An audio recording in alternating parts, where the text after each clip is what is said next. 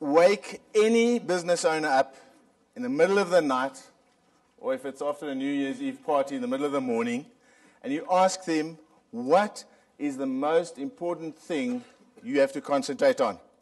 What they're going to say? Money. Cash flow. Absolutely correct. And I believe 100% that especially in the startup stages of your business, you need to concentrate on cash flow. And I always talk about a 12-month forecast, cash flow forecast of your income and your expenses. But I think it's actually even shorter than that. I think you need to know today when your next 3 sales are coming from. That's how important cash flow is. However, it's not only about cash flow. And I want to share with you a couple of things about cash flow initially. First of all, Mark often says, cash flow problems is not only about cash flow in your business and out of your business. Sometimes there is no cash to flow. Okay, so then you have a sales problem. The second issue around cash flow is very often around you have made the sale and you've delivered the goods or you've provided the service, but your customer hasn't paid you yet. The gentleman in the back has mentioned that already. The third thing about cash flow is the utilization or the use of the money that you have already used. So those are the real issues, I believe, around cash flow. So most of us think that a healthy business is a business that has got good cash flow. Now, unlike human beings, very often a good cash flow is not necessarily, dare I say this, a healthy business. Good cash flow is not necessarily a sign of healthy business. And how do you find out whether you're unhealthy? As a human being, as a person, it's pretty easy to see when someone's down. They've got a leaking nose or they've got a temperature. In fact, you know what? Technology is so amazing. A client of mine by the name of Siakanda Medical Services have showed me this machine. And if you want to see how healthy you are on the outside, all you have to do, can I push it? Tells me his body temperature is low. Maybe it's the batteries that are low. But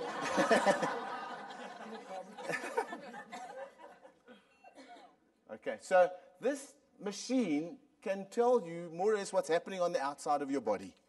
However, a business is a little bit more difficult than that because we gauge businesses by perceptions. So there's this perception around a business owner having lots of money, and cash flow is no problem. And I see a lot of nodding heads. Now, I want to share with you this morning just a couple of other things that will tell you of how healthy your business is. It's not only about the cash flow. And for one moment, I do not want you to not concentrate on cash flow. It is incredibly important. But there are other issues around a healthy business. So the first thing I want to say to you today is, please, we are all in one of 3 stages. And the way I'm going to do it is I'm going to say, well, these are the symptoms. This is probably the prescription that I would prescribe if I was a doctor, and I'm not. And this is how you do it. Okay, those are the 3 things I want to share. So if your business is in the survival mode, and a lot of us are in survival mode, that means you suffer from a lot of stress. Because how am I going to make this month go by? What am I going to do? I need this money, and I need to get an extra sale. So a lot of you and I are going to be in this situation. And guess what? This happens a lot when you're in new phases of your business. You then have the business that is healthy. You know, you get in the comfort zone.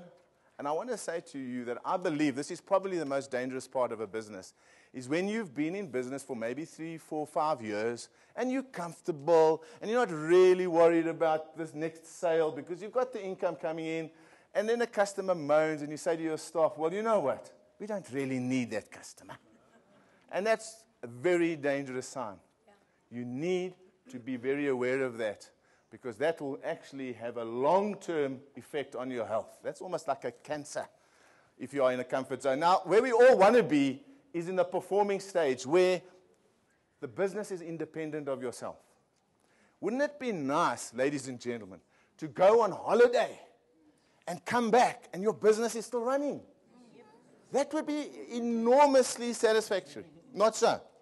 So here's the test. Go away for 3 weeks. If you come back and your business is not there, then you are not in business. Then you are self-employed.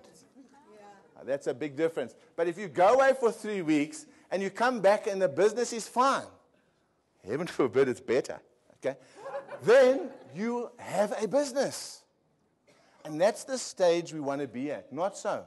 You want to be at an independent stage. And we don't know to get there as small business owners. When I started my business, I had no clue 20 years ago what is a good price, what was I allowed to charge. I had no issue. And I have a few qualifications academically, but practically I didn't know what was going on. So today, there are 5 issues I'd like to share with you. How I would check your business to see if it's healthy or not healthy. And remember, this is another. Are there any attorneys in the room? Lawyers, legal guys, accountants? There are. Okay, wannabes. Okay, there are. Now, with respect, when an attorney says that, that means he actually does not agree with what you've just said. Okay. So if I say with respect, it means I'm about to disagree with you. And then if I say, in my humble opinion, doesn't really mean I'm feeling humble.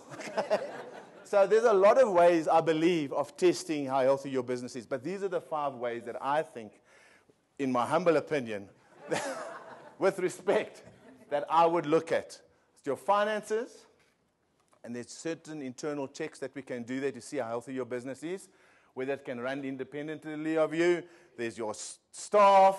Obviously, there's going to be your suppliers. There's going to be your customers. And lastly, of course, it's going to be you.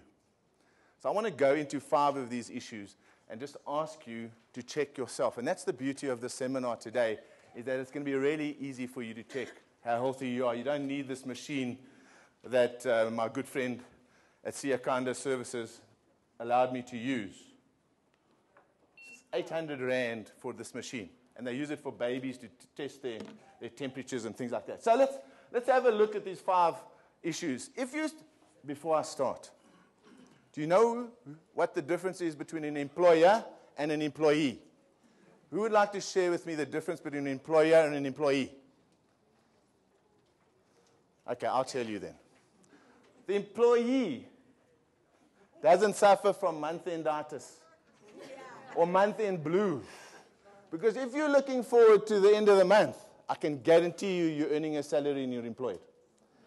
If you're not looking forward to the end of the month, you're self-employed, because that's the stressful time of the month.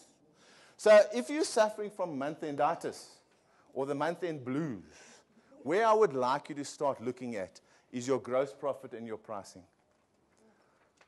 Clever businessmen will concentrate on gross profit. We were at a business yesterday, I don't know if Mark shared this with you, and the lady's gross profit was very, very low. And when your gross profit is very, very low, you can't pay your expenses.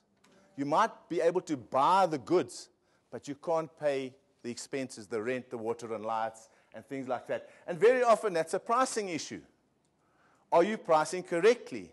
So from a month-enditis or a cash flow perspective, because that's where your problem is going to lie, I would like to have a look at these 4 things. Pricing evaluation, your cost of sales, your stock control, and cash sales. Okay, so let's start with pricing. Mike took 5 minutes to share pricing with you. Very, very important. If you are not pricing correctly, ladies and gentlemen, you're not going to have the money to pay your expenses. So your gross profit must be as high as possible. Now, gross profit is calculated after what we call your cost of goods sold. So if I'm going to buy this book and I'm going to sell it on, I don't only look at the price the book cost me. So if it cost me 10 Rand, I've got to look at beyond the 10 rand. I've got to look at things like, and this is where you need to concentrate on assessing your cost of goods sold. I've got to look at, I've imported that book.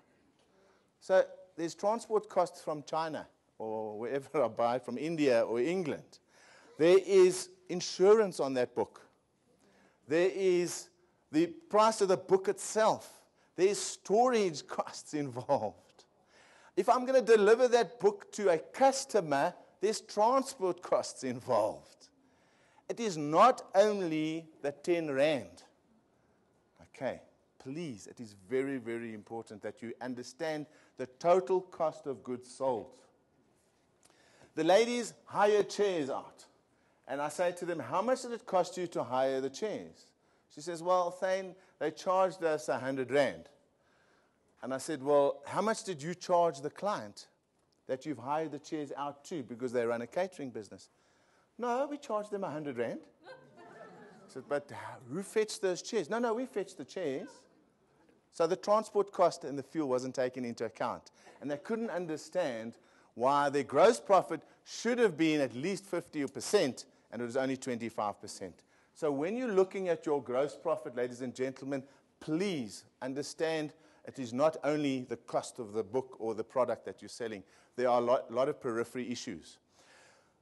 Gross profit, when I look at a financial statements of a business, and I look at 2 or 3 years, because you have to look at these things in a comparative sense, and the gross profit is going down, there are a couple of things that's going to tell me. And that's going to tell me whether your business is going down from a health point of view or it's going up. The first thing that a declining gross profit is going to tell you is that your cost of goods is not correct. Okay. So when last did you check your supplier's prices? When last did you go on the internet and find out where the other suppliers are? Do you have a system to check your suppliers regularly? Okay. The other thing that a cost of goods, beg your pardon, the gross profit will tell you when it's declining is whether where's the accountants? What do they say when people take stuff out of your shop without paying for it? Shrinkage. The lawyers will tell you it's called theft. Okay. So a declining gross profit can be an indication of theft. So check your stock control. How are you checking whether the goods that you've bought are staying in your business without it being shrunk?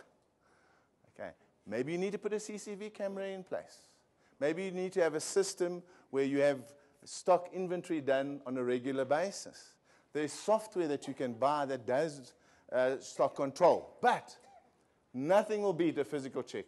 The third thing that a shrinking gross profit will tell you is whether you're putting cash sales through the business or not. That's how easy it is to tell. If I see gross profit is going down, and I know nobody in Randburg will do this. They all put cash sales through the business, even though there's bank charges. Okay, so gross profit is that important. It tells you things, and you think, how on earth did the accountant know? Because there's certain systems in place.